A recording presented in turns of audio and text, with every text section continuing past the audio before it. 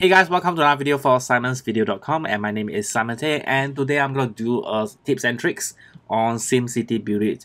When you first go into a SimCity BuildIt, usually you go to maybe the airport deliveries to different countries, and then you realize the time is actually running out and you do not have the items that you need to create to send to those deliveries. All you need to do is go to this particular building, which is right beside the disaster building, Wu Tower 8. You go to this on the Global Trade HQ, yes, and go and find the items that you need. Usually is those expensive items that you actually cannot make in time. You can actually find over here.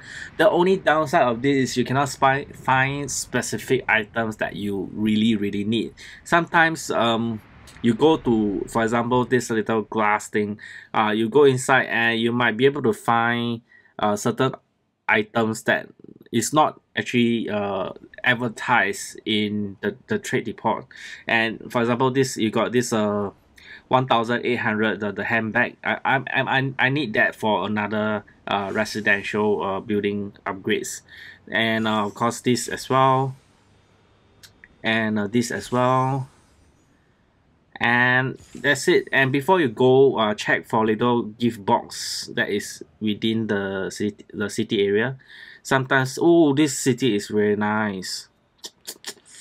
Wow. Okay, I don't see any gift box. Maybe the next city there will be.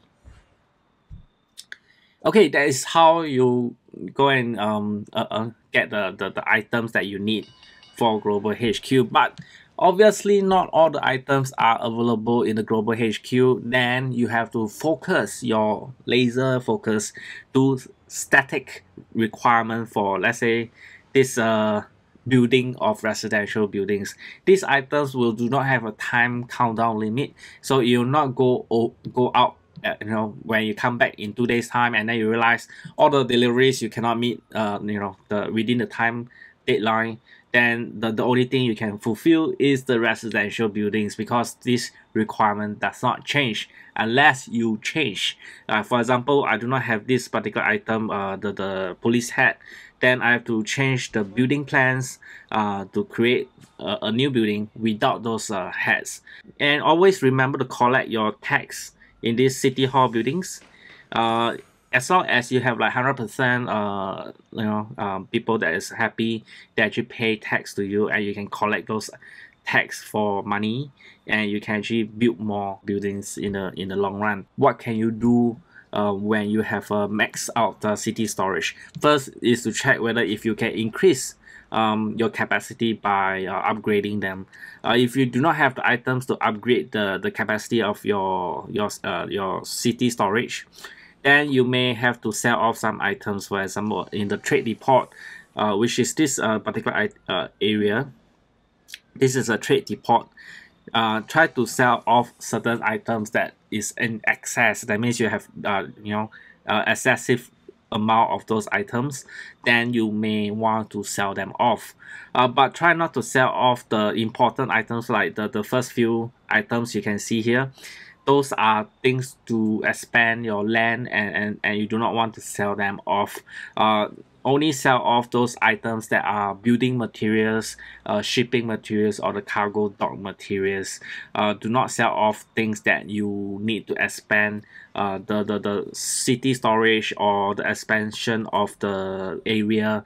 You do not want to sell off all these items. There's also this Metropolis league system that you can actually complete the assignment, and you may be able to get some rewards from there, and of course get into the leaderboards as well. You notice my traffic jam is not very much. The reason why is because I've actually followed some YouTubers and Redditors.